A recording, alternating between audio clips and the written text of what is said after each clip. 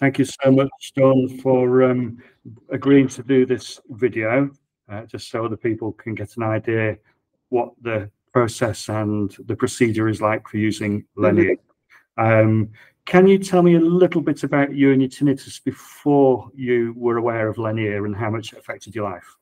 I've been diagnosed with tinnitus about 8 years ago, and I'd lived with it quite well, got used to it. And then I had about 6 months period where it really seemed to increase the noise, and the more it affected my life, my working life, and also my sleep patterns.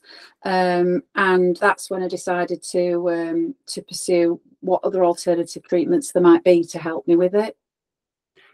And when you came across the Lenire device, were you initially skeptical or thinking, oh, fantastic, there's something here? What did you think? I think you always think about, because it's new and it's not something that we're all aware of, something that was operating in the States but not necessarily here, and there's the cost implication of it, and you start to think, well, is it worth rolling the dice really and taking the chance with it? But then I thought about it and reflected on the fact that what I would spend going on holiday, or what I'd spend in a period of time in my life versus the rest of my life with dealing with an issue. So the cost part of it started to reduce when I put it into that context. And it was something that I thought it was worth trying, because it had got to the point where it was taking over a little bit, whereas it hadn't done in previous years. Okay.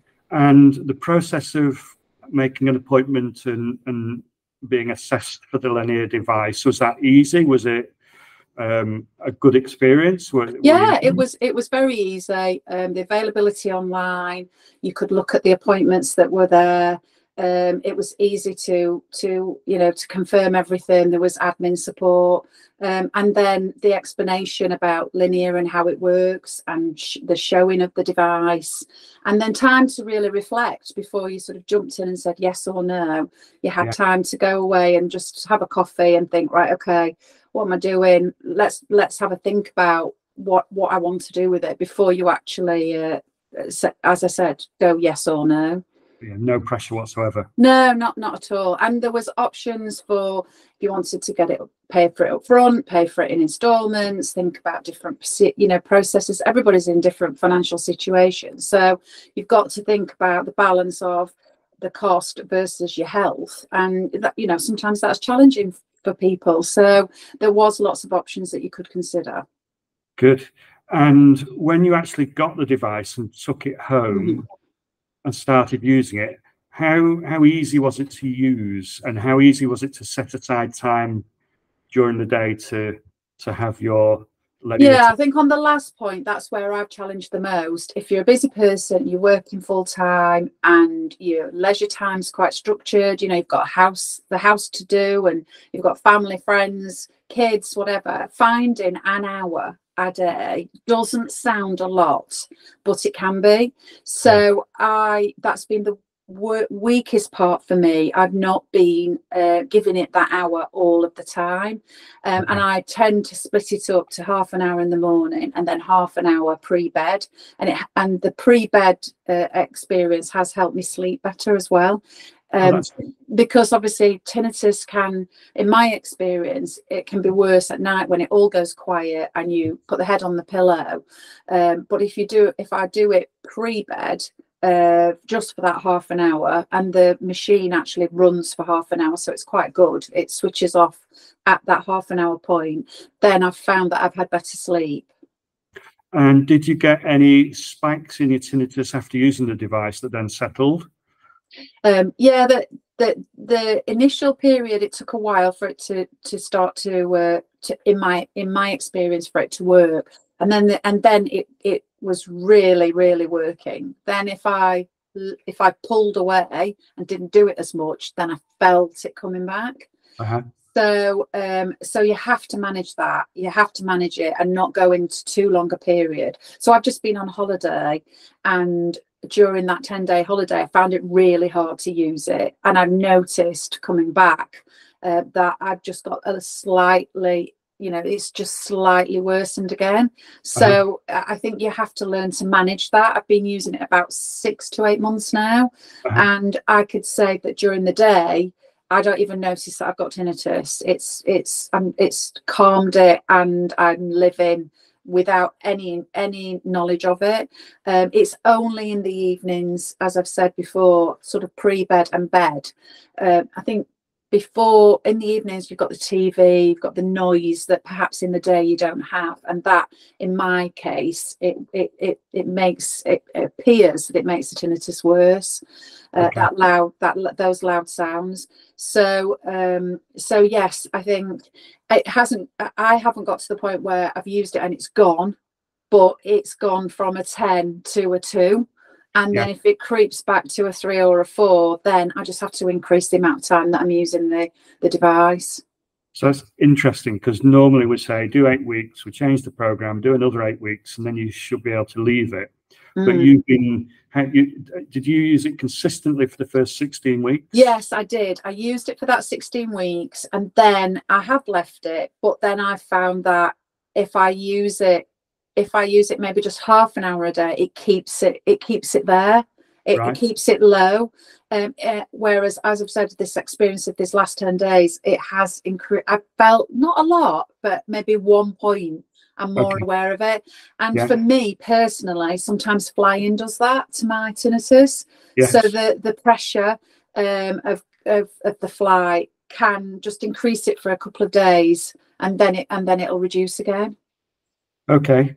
And from where you were with your tinnitus to where you are now, the overall improvement in your life?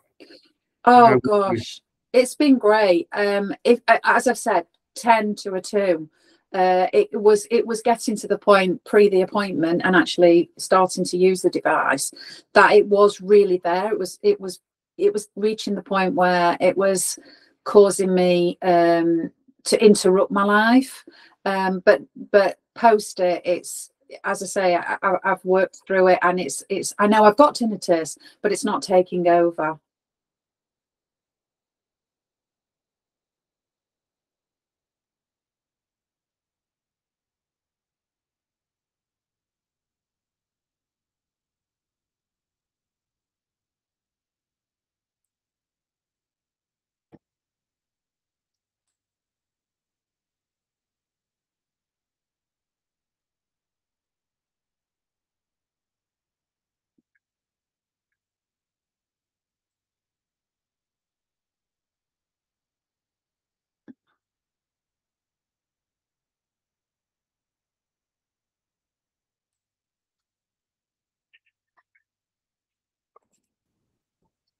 Did we lose connection? Oh, that's a shame. All right, you can just cut the bit out. Oh, that's fine. That's fine. So we'll just go from where you said, overall, it's been great. Okay. I'll just ask the question again. So from where you were before with your tinnitus to where you are now, what's the difference? Oh, it's been great. The difference is that I was aware of tinnitus every minute of the day. I had to work at blocking it out. So I might do an activity for an hour, but as soon as my brain was, more relaxed, the tinnitus would come back. If I was focused on something, it would go. But if I then went into periods of time during the day, it would be with me all the time. So if we measured that, as I said, on a 10, now it's great. It's radically improved. I don't really think about having tinnitus, and it's only, as I already said, certain things that might trigger it a little, but nowhere near back to the 10. I was getting a bit obsessed with it, and it was irritating. It was frustrating. It was hindering. I wouldn't want to go to somewhere where there was lots of noise, because I knew that it would hurt the ear, and so I was pulling away from things. Whereas now, I don't even think about it. Brilliant. So would you describe it as life-changing for you? Oh yeah, definitely. It's not eradicated it completely, but it's suppressed it, and it's made me be able to live with it, and And it's, as I say, most 80–90% of the time it's as if I don't really remember that I've got it. So you're really enjoying life Yeah, now? yeah, much more. And I've recommended it to a couple of people who have had the same experiences of it really struggling. I have strong tinnitus in one ear, get the odd pounding in the other, but I met someone who'd got it really strong in both ears, and encouraged them to try it, and all the things that I've said today to help them live a better quality of life. Brilliant. Okay, and just because I'm aware that not everything for everyone is always rosy. Have you had any negatives at all with the device or using it? Or I had a couple of times where I couldn't get the Bluetooth to work on the earphones, and therefore you get a bit frustrated because you're ready to go and you've found your half an hour and then it won't work. So that can be a bit frustrating. But there are really good instructions of how to reset it and pair it. And now in the first few weeks that happened a couple of times, but now I know the device, then that doesn't happen, and I know how to do it. You have to remember to keep charging it, because when it goes low, then the connection gets a bit weaker. So you need to keep the device charged.